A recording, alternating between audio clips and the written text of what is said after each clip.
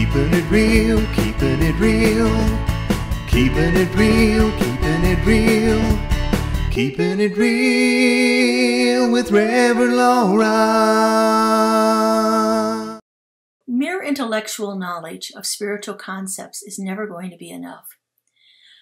Having a rudimentary understanding of the spiritual concepts is good for you. It's the basis for it. It's what we have to start with. But if we don't do something with that, then our lives don't change. We don't actually develop a deep, abiding understanding of what we're talking about there. Simply talking about and announcing spiritual principle or spiritual truths is really never going to get us anywhere. In fact, it's what we in modern day call spiritual bypass. When we can talk a good game, but there's no changes in our lives. Ernest Holmes called this spiritual malpractice. He said, one of the greatest difficulties in the new order of thought is that we are likely to indulge in too much theory and too little practice. That's quoted from the Science of Mind textbook. Too much thought about the theory and too little actual practice. My experience with Science of Mind was that when I actually began to apply what I was learning in a scientific, systematic way, then I began to see changes in my life. You know, one of our most popular axioms in our movement here is change your thinking, change your life. It's honestly the basic assumption that informs our concept of the creative process and the method in which we bring about change in our life. But when was the last time you applied this in any consistent way in your life? When did you actually experiment with it and try it and see if you could make a change in your life by engaging in this activity? Last week, we explored the values of asking questions. And this week, we're looking at, this month, we've been looking at wonder, awe, and curiosity, the power of those things in our lives. When we look at the questions that we're asking and we change the questions, then as we talked about last week, we change the quality of our lives. And asking good questions opens us to a greater inquiry into and an exploration of this whole idea of change your thinking, change your life. Again, I can say that over and over and over again, but I'm not going to experience any results from it until I actually apply it. So what does changing your thinking really mean? It means that we not only change what we think about, but we also have to change the way that we think. In order to really change our lives, it must be more than just our thinking. We must also change our belief systems and our behaviors. Our behaviors and our beliefs arise from our experiences. And what we think about and what we believe also influence our experiences. So it's kind of a cyclic thing. In order to actually begin to see some change in our lives, we actually have to begin to experiment with it and see, okay, if I take something that I'm believing right now, and I apply some of these spiritual truths to it, some of these spiritual principles that we've been reading about, studying about, thinking about, talking about for so long, I can actually begin to shift my experience. So just like any scientist, we go through the scientific process with this. But we don't have to outline the processes like we would do like I did when I was teaching biology to sixth graders. We actually begin to start with a question. Our question comes from our observations, from things that we are experiencing. And when we begin to do that, then we can set up this question, and then we can set up an experiment that goes along with it to see what we can do. Even if we're not using petri dishes and Bunsen burners and microscopes, we can create an experiment in our lives. Our life becomes our laboratory. So let's take a look at one idea, one aspect of this. When I first started at Science of Mind, the first class I took was treatment and meditation class. I had no clue what treatment was, but I was intrigued by meditation. Little did I know I would find a powerful practice within the class of the practice of treatment. And so after a while of taking the class, I thought, you know what? these people that are around me, they seem to believe that this thing works, that this treatment thing works.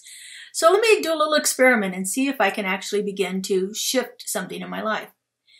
And so at that time in my life, I was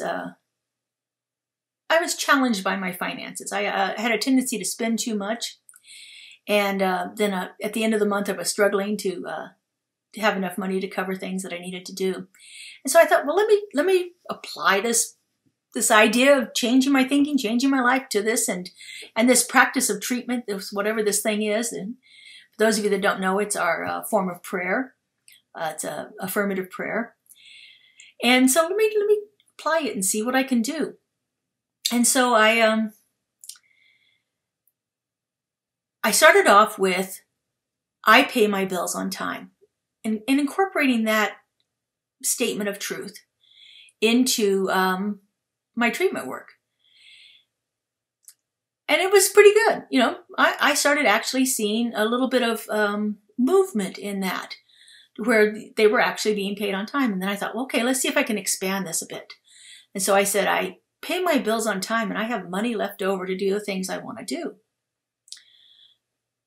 I thought, okay, so I worked with that for a couple of weeks, and, you know, things really started opening up for me. I had a little bit of extra money in the account each week. And so it was kind of a nice feeling. And then I thought, well, this seems to be working. So let me try to take it another step further. So I pay my bills on time. I have money left over to do the things I want to do and to support the causes I believe in. And that was when I began to actually systematically do our practice of tithing. At that time, it was not anywhere near 10%, which is the technical definition of tithing, but it was certainly more than I had been giving before. And I began to see big changes happening in my lives. And so taking this idea of abundance and prosperity and all the spiritual things I had heard about it, you know, that we live in an infinite universe and, you know, God is our source of everything, I actually began to live with those truths and apply them in a consistent way in my life and began to experience changes. I thought this is pretty cool. Edwin Gaines talks about the same thing in her book, The 4 Laws of Spiritual Prosperity, A Simple Guide to Unlimited Abundance. She shares a story of how she experimented with the practice of tithing and how tithing her very last dollar opened the floodgates to changing her life forever. I had a similar instance. I was getting ready to go on vacation, and I was leaving on vacation a few days before my payday. And I was thinking, if I don't give my tithe this month, I could just hold on to that. And then when I come back from my vacation, I'll give it. I'll go ahead and contribute that so that, you know, the church won't be out any money, but I could wait and I could have that little extra money to start for the start of my vacation. And I had my check already written out, and I was sitting in my car at the church, and I was having this conversation in my head. And so I left the check in my car. Thought, okay, I'll just pay that next week. And so I started walking into the sanctuary, and I got about halfway there, and I turned around and I went back and got the check. It wasn't like a conscious thought. It was just like, okay, that's what I'm doing. And I went back and I got it, and went ahead and put the check in there. So I was trusting. I was trusting that I was going to have enough abundance, enough supply to have a good time on my vacation. And so didn't think anything more about it. The next day, when I get home from work, I have a check in the mailbox. Now, it was a check that I was for teaching a class that I was doing for a university, and I knew it would be coming, but I didn't think it would be coming for another 5 weeks because we normally got paid after we finished the class. But unbeknownst to me, the university had changed its policy and had started to pay us half the money after the first half of the class and then send us the remaining money at the end of the class. So I had a check for $1,200 to take on my vacation that I wasn't expecting.